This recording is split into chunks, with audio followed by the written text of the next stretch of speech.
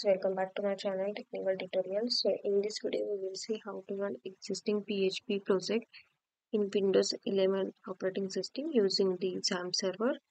So I have this employee register management system and the employee record management system project with me.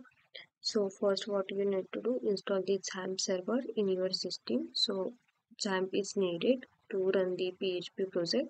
So in previous video we have learned how to install XAMPP in Windows 11 operating system. You can watch that video and get XAMPP installed in your system. So let's start. First we have to open the XAMPP control panel. And we have to start the Apache and MySQL server. Once it is started, you can see the port number here available. Just minimize this, and now what we have to do, just we have to cut this project and we have to go to the XAMPP server where your all XAMPP file is stored. So my XAMPP is stored in Windows C drive and I have the XAMPP folder, and here you can see the htdocs folder where you need to paste your project. So let's paste this.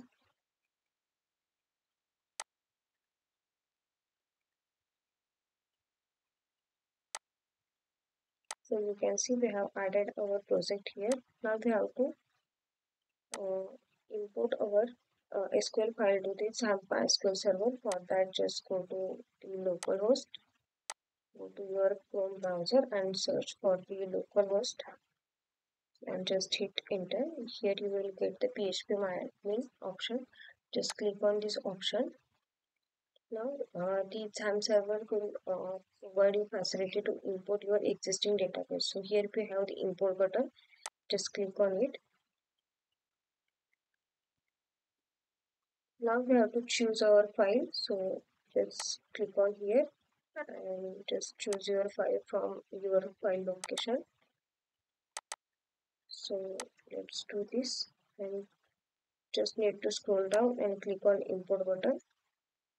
So you can see import has been successfully finished for 27 queries executed. Now again we have to open the another tab and we have to search localhost and just give the slash here, and now we have to